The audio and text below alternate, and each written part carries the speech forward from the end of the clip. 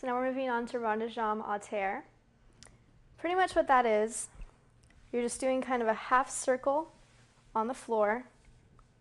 It's like front, circle around to the back, then do it again, that's all it is.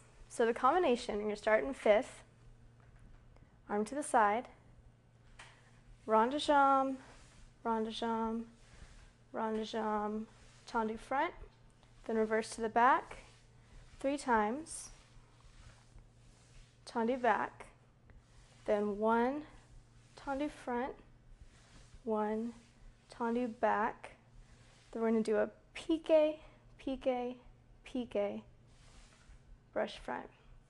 Same thing to the back, 2, 3, tendu back, front, 2, 3, tendu front, 1, tendu back, 1, tendu front, pique, pique, pique, fifth. Then just go to the other side, do the same thing, and come on back.